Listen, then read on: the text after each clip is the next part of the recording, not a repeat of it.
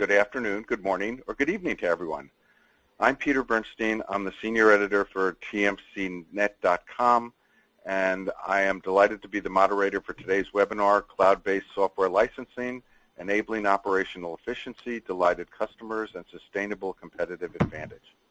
I'm truly delighted to be joined today by my old friend Jeff Kaplan, Managing Director of Think Strategies, and Jamsed Jamd Khan, Director of Professional Services for Gemalto. However, before I introduce Jeff and Jam, a little background is in order. There can be no disputing that we live in an increasingly always-on and always, ALLWAYS, connected world, where software centricity has become a major, if not the major, driver of not just current value, but sustainable differentiated value. And on top of this has been what I call the next phase of the digital era, the age of acceleration, where the only certainties are change and the speed at which is it increasing. It's an age where a premium will be on the agility to respond rapidly to the preferences of individuals and organizations looking for customized solutions. And to paraphrase the famous Mark Andreessen line from his Wall Street Journal op-ed in 2011, software may not be eating the world, but those who fail to properly harness its powers will be consumed. Indeed, driven by all of the big trends we read about almost daily, the cloud, mobility, globalization, social media, security, etc., getting a handle on how best to accommodate change and optimally monetize the value of all that software that is foundational to almost everything we do personally and professionally has become mission critical. This becomes especially true as we move away from perpetual software license models where software was delivered on physical media. The facts are that the world is becoming ever cloudier. In the next few years, all of the applications and services we use will be cloud-friendly from the start. The vast majority will be accessed through private, public, and hybrid cloud environments, and the cloud, thanks to the software, is seemingly eating the world. In this cloud-driven world, the challenge for creators of software and those who are transforming to make software the centerpiece of their differentiated and sustainable value is how to best monetize the almost breathless pace of market change. The short answer, considering the need for software providers and their customers alike to have visibility and control over how software is delivered, packaged, priced, updated, and used, is having a cloud-based licensing and entitlement solution in place. Such a solution provides the three things software-centric organizations need to be successful: product differentiation, operational excellence, and customer intimacy.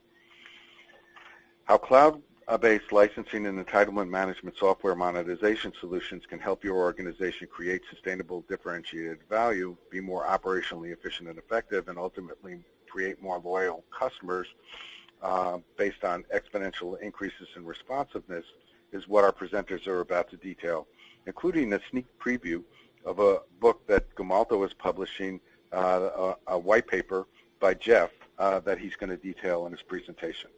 Now, before turning the session over to Jeff and Jam, I'd like to go over a few administrative details. We have a lot of time for Q&A at the end of the session, but make sure that you ask the questions when they're top of mind instead of just waiting for the Q&A to begin.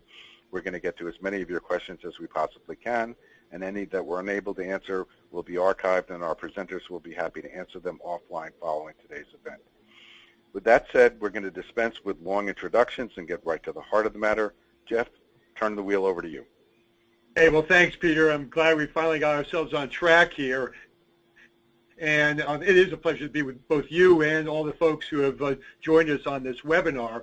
And what I want to do is spend some time putting some of those trends that you just talked about into context, because many of the folks on this call may recall a book that was published over 20 years ago now, and I think we're all dating ourselves if we do remember this book, but it was a great one. It had to do with the disciplines of market leaders. And in this book, the authors suggested that there were three areas where companies could possibly lead in their respective markets: in the product leadership and product differentiation area, in the operational excellence area, or in the customer intimacy area.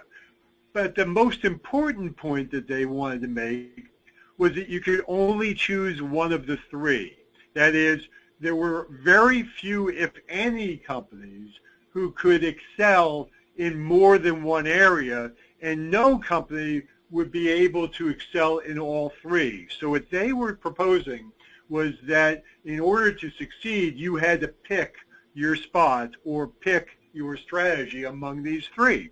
Now, back then, that idea made a lot of sense, and this was a very popular book among a lot of executives. However, we believe that in today's brave new world of the cloud that Peter was talking about, there is an opportunity, in fact, to excel in all three areas. And, in fact, the leaders in this industry are, in fact, doing just that. They are achieving a balance in which they're finding an interdependency, if you will, in fact, even a leveraging opportunity across each of these three disciplines. And I want to spend some time talking about why this is happening, how this is happening, and why it's important to you. The first thing is about the perfect storm that we're all experiencing, whether we're in the technology industry or in another industry trying to take advantage of technology. And again, as Peter pointed out, the ability to become more software driven and, in fact, become software vendors. The first piece in this perfect storm is the changing customer attitudes. Again, as Peter alluded to, we live in an on-demand world, and more organizations, as well as end users and executives, want hardware, software, and product functionality at their fingertips in order to meet their day-to-day needs. And in an increasingly competitive environment, they also want to be able to respond to new competitive pressures and be able to do so in a cost-effective fashion. Now, the fortunate thing is that there are new technological innovations in the form of the cloud that enable them to come to market in a different fashion and then to take advantage of economies in a different way. So technological innovations and new capabilities, and I'm going to let Marcy push this forward because for some reason the slides are not working for me. But one more click here, Marcy, and we'll play out the new economics of this marketplace, and then move on to the next slide and talk about how this perfect storm is translating into new opportunities in this marketplace. First of all, let's talk about the changing landscape. And if you click 3 times here, Marcy, we could talk about what's happening. Number one, of course, we've got competition that's growing because of the lowering barriers to entry. Jeff, you have controls now. You should have controls. Sorry. Hit the button. Let's see if it works. Oh, there we go. Thank you very much. No worries. All right, so the first thing is a growing competition with the lowering of barriers to entry. And the second thing is the increased power of the consumer, whether that's an end user or even a business executive who, again, is demanding the availability of applications and services on demand. The goal, of course, is to be able to better target our goods and services to better meet the needs of customers. And what we have at our disposal to do that, of course, is the cloud. The cloud gives us greater connectivity. It gives us compute power on demand. It gives us infinite storage capabilities and capacity. And, of course, it does so in an economic resource sharing fashion that allows us to obtain that functionality and all the powers that come with it at a more economical price. But the real innovation in all of this is the on and off capability. That is the elasticity, which enables organizations to gain greater economies, more agility, and ultimately be able to manage these resources more effectively to meet their business objectives. Now, the manifestation of all of this, of course, is applications on demand. And there's no better place to find those applications, of course, than at our fingertips with the mobile devices that are now at our disposal. And those mobile devices and the functionality that comes with them have set a new standard for what we expect when it comes to software and the availability of the functionality that that software represents. It also is combined not only with the cloud, but with the rapid evolution of nanotechnology, which again is making sensor technology available for literally a penny on the dollar. So the combination of sensors and connectivity and storage all can have combined to create this vast new world referred to as the Internet of Things. And really the Internet of Things is the convergence of two previous ideas. The first being the idea of the machine-to-machine world, which has taken hold over the past decade or so within the industrial space. And more recently, the idea of digital marketing, which of course has been aimed at the consumer world. When you bring these two ideas together and you combine them with the ability to add sensors to almost anything, of course what you see is a universe of connected things that is exploding. No matter what survey you read, no matter what forecast you see, you will find that the curve will be dramatically up and to the right. And whether it's a survey from Strategy Analytics, as you see here, or the other market research firms that follow this space, they're all projecting dramatic growth in these connected things. But more importantly, they're all expecting that these things will be managed and manipulated by software. It is the software that adds the intelligence to these things and enables them to, in fact, communicate with each other and with the users of those things, as well as the vendors of those things. And as Peter alluded to, here's the article that, of course, changed people's thinking about all of this. The idea that software would not necessarily be eating the world, but in fact would be embedded in everything across the world landscape. And that has obviously manifested itself over the past 5 years or so in the automobile industry, within the home, and even within the healthcare industry, all of which has not only been shaped by software, but has been enabled by the cloud. And as the cloud has become more pervasive and as software has become more sophisticated, it has even dramatically changed the nature of business by creating new business models, not only subscription service models, but of course the most dramatic change has come in the shared services economy. And that is dramatically affecting a number of different industries. But of course, behind all of this is software, and the most important aspect of that software is making it as usable and as user-friendly as possible so that the customer experience can be one that satisfies their expectations and meets their specific needs, whether it be consumer needs or enterprise needs. And what the folks at Gartner have been estimating or forecasting is that more and more marketeers are going to be focused on that customer experience. That in addition to the raw functionality, it's all about how that functionality is delivered as an end user experience.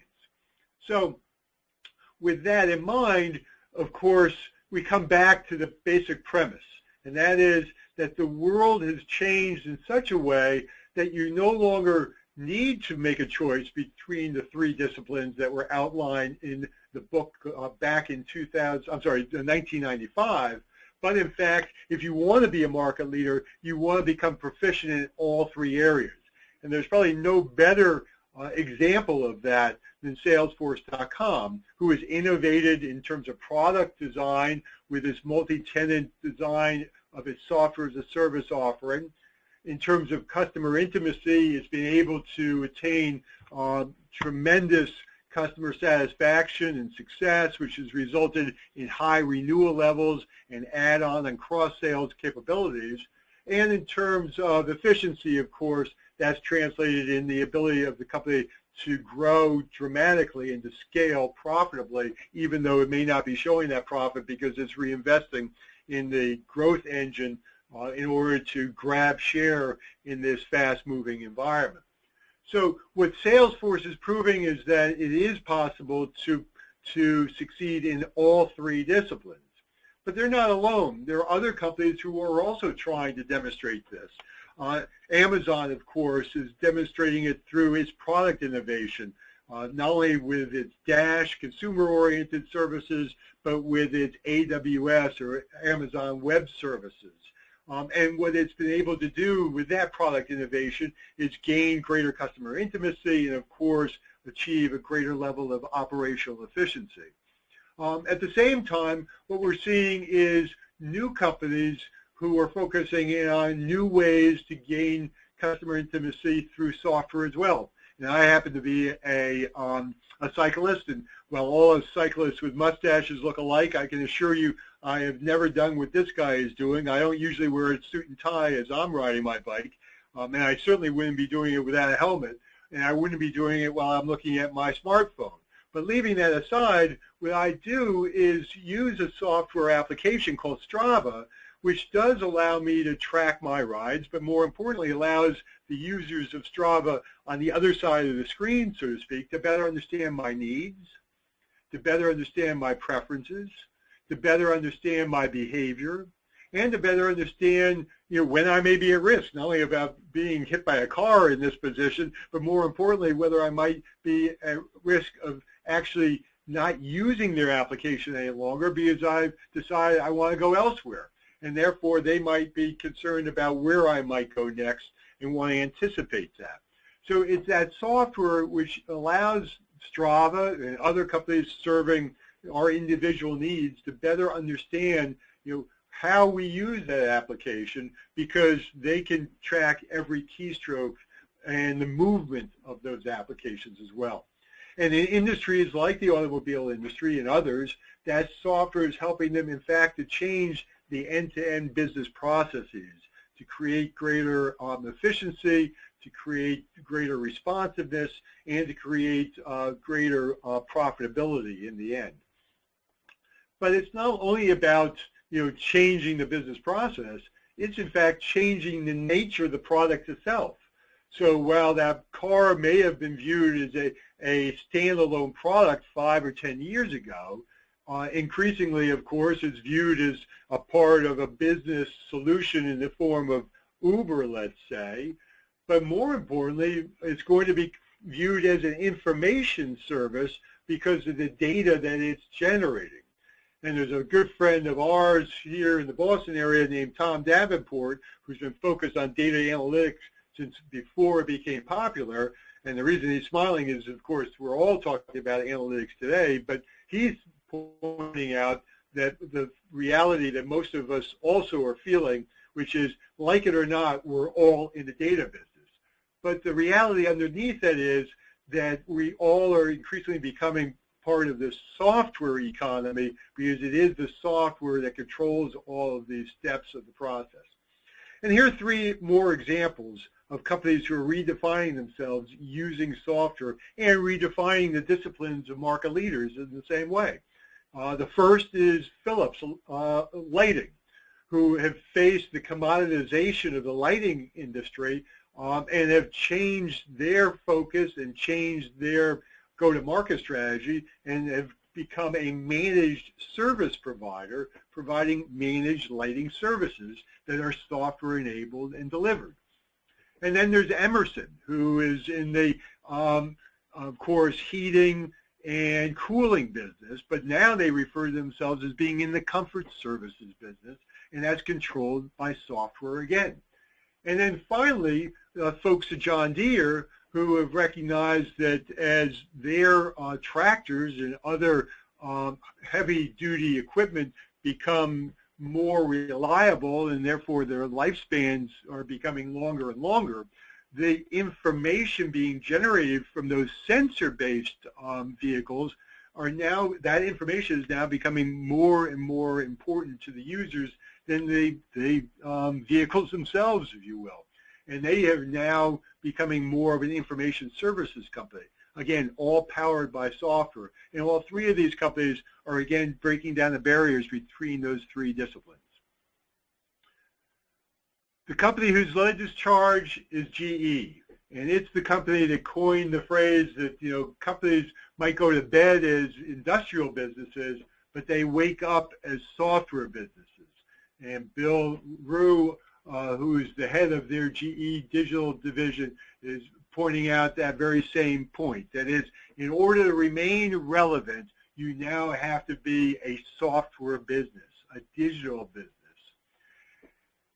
And therefore, as we rethink the idea of the discipline of market leaders, it's no longer an either-or proposition. In fact, the real market leaders are going to be those companies who find the right blend of product leadership, customer intimacy, and operational excellence in order to respond to the escalating demands of their customers and the intensifying demands of competition. So with that in mind, what I want to do is pass the baton on to Jam so he can talk about what's going on at the ground level, so to speak, the kinds of things that he's seeing from a software monetization point of view, and how he and his team are working together with a variety of companies to bring these ideas into fruition. So Jam, I'll let you take it from here. As I was saying, a lot of what Jeff was talking about really falls in line with the trends that we're seeing in the software monetization market. The impact of the cloud is felt in how companies innovate, which is at a far more accelerated pace than before, how they view customer intimacy, and with ability to understand usage patterns far more thoroughly, how they can actually optimize efficiencies by leveraging a cloud platform. So there's no question the cloud is disruptive. It impacts how companies provision, price, and track their offerings. And as with any disruptive technologies, they're both challenges and opportunities. Our goal as a business is to assist software publishers in capitalizing on these opportunities while reducing the impact of the disruption. If we think about product innovation, one of the things that cloud licensing allows for is far greater insight into how licensed features are being used. In a traditional on-premise model, this sort of information is much harder to obtain and required a lot more effort and cooperation from your end users. The level of intrusiveness and sort of pain associated with trying to get that information was often a barrier into getting that level of customer insight. Now with licensed features being controlled with the cloud license server as a business, you really start to understand what features are being used, how often, can some add-on modules be monetized differently. Jeff gave the Strava example. Well, not only is it a great benefit to him as a cyclist, but if there's certain features within Strava that the company realizes cyclists are using more often, maybe focus in on those features a little more. This is sort of information that pure SaaS offerings have been able to take advantage of by the very nature of their platform. But what cloud licensing does is it extends that sort of advantage to traditional on-premise applications as well.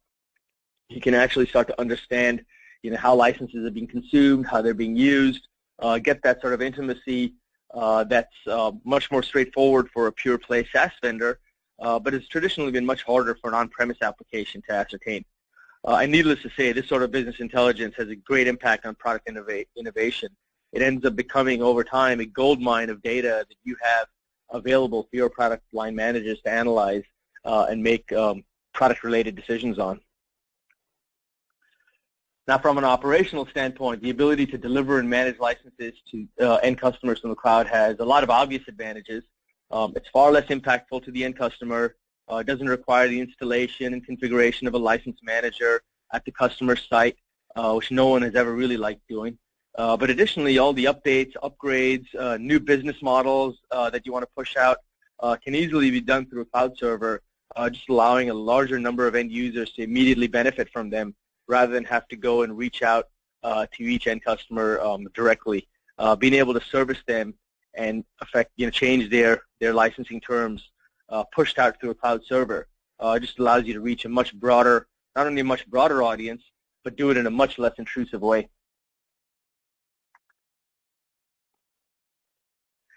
Being able to deliver, manage, and track licensing from the cloud also gives you a real opportunity to improve customer intimacy.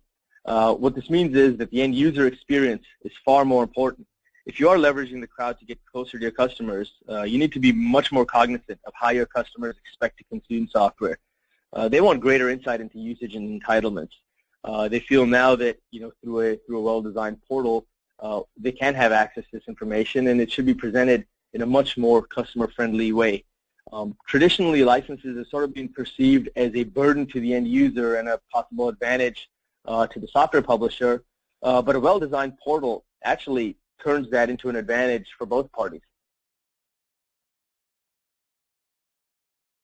And that's exactly what we engaged with, or what we had in mind when we engaged with HP.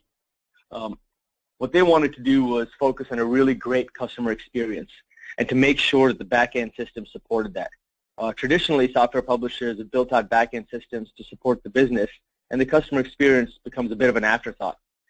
HP focused on three main customer objectives: activation of products, delivery of those licenses, and the overall management of all of your entitlements. This kind of correlates really well to the three main mantras that Jeff was talking about around product innovation, operational efficiency, and customer intimacy. HP also recognized that by leveraging industry expertise, they were able to greatly improve their own time to market. The focus here was squarely on customer experience and usability, and everything was built around that. So they leveraged our experience in licensing, in entitlement management, in understanding how customers want to consume that, and they brought their expertise in their products, what they know about their customers, and we were able to kind of combine those to create a customer experience that was going to dramatically change the way customers viewed their own licenses and entitlements. Then we worked backwards to figure out how to build in all the supporting infrastructure that helped manage all of that. One of the nice things about this engagement is that HP has a real nice process by which they measure customer satisfaction over time. And that allows us to take a look at some metrics. Year over year, you can see here the upper purple graph there shows what HP's customer satisfaction was right before they rolled out this new portal. 1 year to the date, you see the dramatic shift in numbers, right? Up 56% to 84% in satisfaction, and dissatisfaction rates down from 44% to as low as 16%. This was a great proof point in just what a huge impact changing the customer experience had for their customers, and the surveys they pushed out validated this premise of starting with a customer portal first and then working backwards from there. So another great case for cloud licensing comes from the medical device industry, where historically internet access has not been a viable option due to security and privacy concerns. The cost-benefit sort of ratio never really weighed in favor of the cloud up until now. What the cloud has allowed a company like Stryker is to be able to offer attractive business models like usage-based licensing, and that suddenly made cloud licensing not only attractive to Stryker, but to customers as well. Hospitals and surgeons were able to see the obvious benefits of having a larger variety of business models available to them. Being able to reach devices via the cloud also meant reduced on-site time at these hospitals, which lowered operational costs, would actually translate themselves back into more product innovation. It's also allowed Stryker to start exploring expanded market opportunities. They can introduce license models that allow hospitals to use devices that previously might have been cost prohibitive, but now being able to select certain features or scale down versions of the same equipment, they're just able to reach a much larger market. They're able to do it in a much more automated fashion. The result has sort of been a win for Stryker and a win for their customers. And sometimes a picture tells the story a lot better. So we've talked a lot about cloud licensing. This is not the this is sort of a nice sort of view as to what this looks like. This is the Stryker case in particular, but it gives you an idea just for any customer of what the entire end-to-end looks like. You just see on the left-hand side, you've kind of got the internal operational back office systems, sales support, the ERP, how you actually kind of manage the details of the licensing, which I won't bore you with. But on the lower right-hand side, you see the customer who can consume product, hardware products, but then actually have the functionality delivered via licenses in the cloud.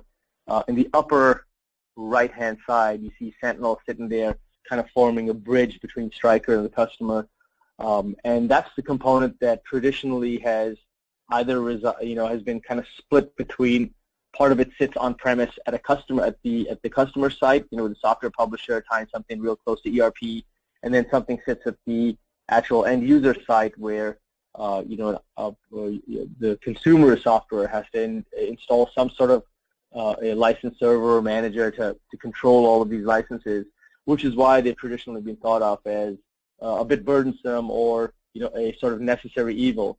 Well, by being able to leverage the cloud, you've reduced the impact to Stryker's IT, we've reduced the impact to Stryker's customer systems, and we've also increased the amount of business models we can open up to them, because now things like usage and customer patterns all become a much easier reality to deploy.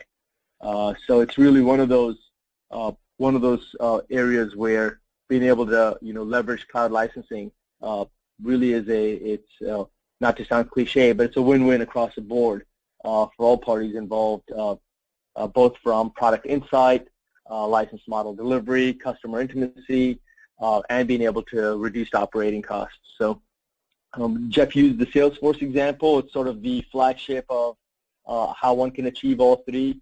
Salesforce is also somewhat unique in they have a really robust SaaS platform, and they have a software offering that lends itself very conducively to being a SaaS platform. That's not the reality for a lot of software publishers, and we recognize that. And so by being able to leverage cloud licensing, we're looking to extend a lot of those SaaS benefits, if you will, to traditional on-premise software or even hardware devices. Something as when you think of a medical device, you don't think of a software company, but Stryker thinks of themselves as a software company, and that's sort of the interesting thing that cloud licensing allows, is a lot of non-traditional, if you will, companies being able to behave, act, and think like software companies. I think in terms of slideware, Marcy, you might have control as well, but that was the end of the sessions that I had. So happy to thank you so much, Jeff as well. That was amazing for both you and Jeff, very clear. And I'm very sorry about the terrible start to the session, but I think we're all clear now. And Peter, you have a couple questions that are submitted by people that maybe you can address to our speakers? First, let me remind everybody that there is a very simple interface on your PC that all you have to do is send along your question, and we're going to try and get to as many as we possibly can. And I'd like to kick off with the first question, which is, what are the classic mistakes people make with cloud licensing? I know that's pretty broad. I'm sure Jam and Jeff, you both have hopefully a consensus view on this. Well, let me take the first crack at it and talk in maybe general terms. Then Jam, you can drill down a little bit. But I think the first thing that people make a mistake about is failing to understand that not only are we talking about an on-demand world that's characterized by the cloud, but increasingly we're talking about a variety of monetization alternatives. So I mentioned shared economy. We referred to subscriptions in the form of software as a service. And obviously, there are a variety of other kinds of hosted capabilities. And the key here is that what you need to be able to do is understand, the nature of your customers' requirements and their propensity to respond to various kinds of packaging and pricing alternatives. And ultimately, you might have to offer up a variety of alternatives based upon that market segmentation to meet their varying and evolving needs. So that's why this kind of discussion really revolves around the agility of your software monetization engine to be able to accommodate the various kinds of demands that your customers may in fact have. So it's not a singular approach that you have to be thinking about. Jim, you want to add to that? Yeah, I mean, it's spot on, Jeff. I think it is always easy to get carried away with the latest trends and the new technological toy, as it were. But it's important to kind of step back and look at your customer base and look at what the customer experience is going to be and what the customer benefits are, and work backwards from there. Looking inwards, there's a lot of operational efficiencies that as a software publisher you can realize via the cloud. But if those don't translate into improvements for the customer, then it's very hard to justify that you've reduced operating costs, but customer satisfaction has taken a tumble. So keeping in mind, when you're looking at a cloud licensing platform, what are the benefits you're looking to realize on this, and being really clear around which area is a focused one. Is it business intelligence? Is it pushing out a new pricing model that's advantageous to customers? We talked about being able to do all of those three things that back in the day one didn't think was possible. But it's always good to have a priority and figure out what is the main objective that you're looking for out of this new business model, and then build a phased rollout that keeps those priorities in mind. Jim, I want to give you an opportunity because there's a difference semantically and also in reality between cloud licensing and using the cloud to have visibility over all of your licensing. And they're as far as I can tell, the two things that customers want along with the ISVs is visibility over everything, and a lot of times during mergers and acquisitions, you're inheriting an awful lot of licensing and entitlement proprietary systems that you don't have visibility into.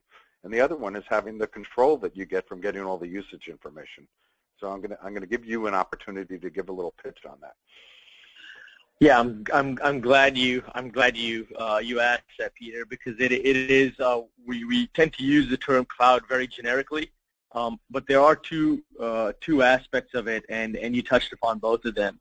One is the cloud as a platform for a software publisher, being able to like you said, control all of your licenses when you inherit homegrown technologies or you acquire companies, funnel them into one entitlement management system where you're able to sort of standardize on one operating platform, and being able to use that in the cloud gives you the benefits of just lower IT costs, so all of the benefits of why you would have a hosted IT platform rather than one other thing for IT to manage. So that's a very inward operating advantage for an organization. The customer isn't as impacted by that. I mean, they are in the sense that the better you're able to understand your entitlements and products, the better the customers are served. But there's no overt sort of advantage, right? It falls into the category of customers just expect that you're going to have all of your operating processes in place. And certainly, being able to have an entitlement management platform in the cloud has advantages to the publisher. But when we talk about cloud licensing, that's the ability to actually push out licenses, manage them, control them via a cloud license manager. And that's a completely different piece from the back office systems where all of your product catalogs and all of the relationships between entitlements and products are managed. Cloud licensing allows you to service a license, manage the entire experience, update license terms on the fly, and now your customers are able to, you're able to offer your customers things like usage-based pricing. You'll be able to track their usage. So there's a business intelligence component to it. Customers can log in and see how much they've used, so there's greater sort of visibility and transparency to the customers. If you want to open that up to them, you're able to take advantage of managed service providers who want to OEM or resell your products, and you can control the licensing experience without having to give them complete control. So there's two different, when we talk about cloud licensing, there's the, sort of the cloud license manager, if you will, that really allows for better customer intimacy and more product innovation. And then there's just your entitlement platform that you could either have on-premise or host in the cloud that allows for improved operational efficiencies. Okay, somebody, I have a question for you, Peter. I have a question for Jam or Jeff. I'm not sure if you've seen that came through chat. And it was in regards to, the question says, is to speak of optimized pricing models in this context, what should organizations look for when seeking a price optimization solution? I'll let Jam take the lead on that one. Yeah, I'm not sure I fully understand the question. I'm not sure what a price optimization solution is. I know that there's definitely specialists that focus on looking at markets and looking at product portfolios and giving guidance on what the right pricing model should be. We are more focused on how to actually enable those and how to deliver on those. We're not a classic pricing consultancy house. One of the things we can offer, though, for folks who want to start thinking around those lines is when you roll out a cloud licensing model, you don't necessarily need to think just enforcement. You don't need to think of licensing terms. You can start to use licensing just to better understand how your software is being consumed, and that can translate its way into updated pricing models. Just knowing what features are being used, what frequency, what the workflows are. We've had customers who track licenses in a manner that they try to understand with their software what's the patterns people follow in using different modules to just better understand how their products are actually being used in the field, and then translate that back into how they want to price and package differently. So I hope that answered the question. Yep, but that's perfect. I'm going to jump back in here because not that long ago, in fact only a couple of days ago, we did, with Gamalto's sponsorship, an entire webinar on pricing with one of the great subject matter experts in the world who talked about exactly the subject the questioner is asking about. And if you go to I know Marcy will be delighted in sending you the link if you would like to take a real picture. Right. So no problem. Take a real deep dive on that. The next question that we have is a really good one, and I know Mickey's hands, I'm an analog person, are starting to talk to get to the top of the hour, so I don't want to abuse our privilege of being able to talk with everybody. But somebody wants to know, so how do you get started? And what should you be thinking about in terms of when have I reached a tipping point in order to be able to say to my management, something, we need to go to a cloud-based licensing solution? How about if I take the first crack at that, Jan, and maybe reinforce the point I made before, which is the first place to start, of course, is getting a handle on what you're trying to achieve with the software you're developing and delivering, who you're delivering it to, and how you think they're going to most likely consume it, because that will ultimately influence how you package and price and obviously license that software.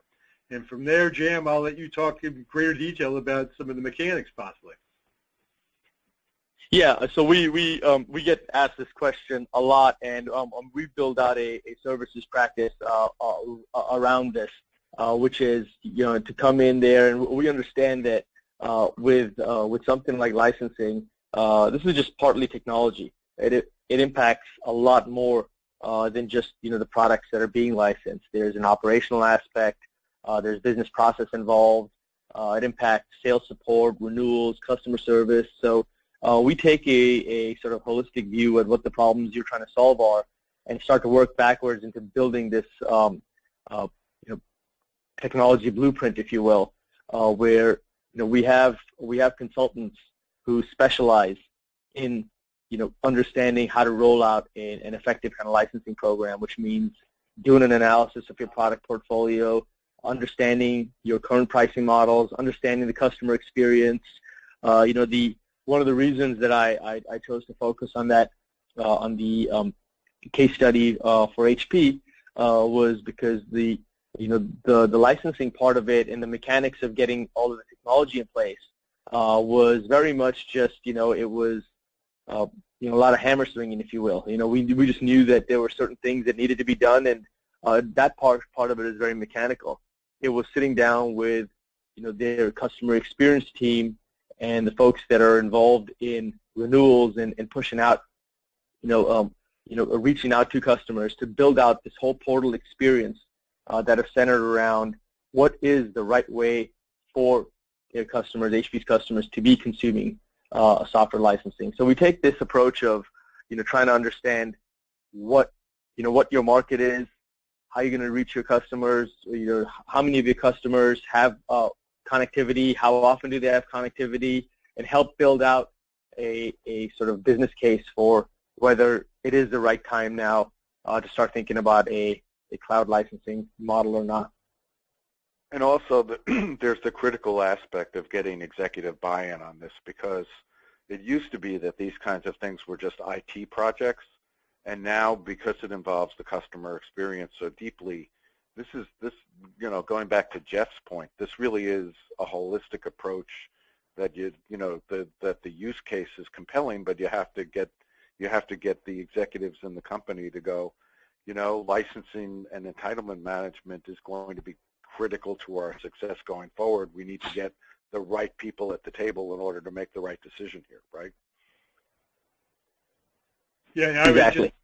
I would add to that, Peter, we're living in a very dynamic world, so it's not a static thing, and that's, again, one of the selling points for thinking about using a cloud-based software licensing and monetization platform to enable you to be responsive in today's rapidly changing environment. Okay, so we're running out of time here. We're going to make this like a Broadway show. I need to come out of this session singing the hit tune. Who wants to go first? Jeff? Well, what's the music? What's the music? My chorus line here would be in the on-demand world that we live in, the best response is building a cloud-based service or a cloud-based service delivery capability to be able to keep pace with the dance moves of your customers and competitors. And that's what it's all about when it comes to software licensing, monetization, and optimization. I like the way you went with the theme. Jam? The thing that we're hearing with a lot of customers who are rolling this out successfully is the mantra seems to be we want to be easy to do business with. It's not about necessarily having. It's always about having the best products, and everyone's focusing on being the best in their markets. But what everyone needs to start thinking about now is, are you as a software publisher, would your customers say you're easy to do business with? Because that's more now than ever. The ability to reach the customer is so dramatically different with the cloud and with cloud licensing that think about how easy you are to do business with, because that is going to be one of the most significant competitive advantages you can focus on. We'll work backwards from there on how all of this technology fits in, but just keep thinking, am I easy to do business with? How can we be easier to do business with? And I think those will lead to positive results. Unfortunately, time flies when you're having fun and getting educated, and hopefully we managed to do both despite the early hiccup there. First of all, I know everybody is extraordinarily busy, and we are delighted that you stayed with us through the entire presentation and decided to spend your time with us today. quick reminder about a couple of things, actually, which is number one, you will be hearing from our sponsors shortly as to both that pricing webinar that we mentioned, also how to get a copy of the book that Jeff wrote, and as well as how to hopefully pass along information about this session to colleagues who may have not been able to join us today. With that said, I want to thank everybody. Yeah, go ahead. Peter, it's not a book; it's a white paper. I don't want people to expect a nice shiny. Yeah, yeah, that's true, and that's a good catch. Anyway, I want to thank obviously Jeff and Jam and Think Strategies and Gamalto for allowing them to share their expertise with us today. And on behalf of our sponsors and our presenters, thanks for joining us and have a great day.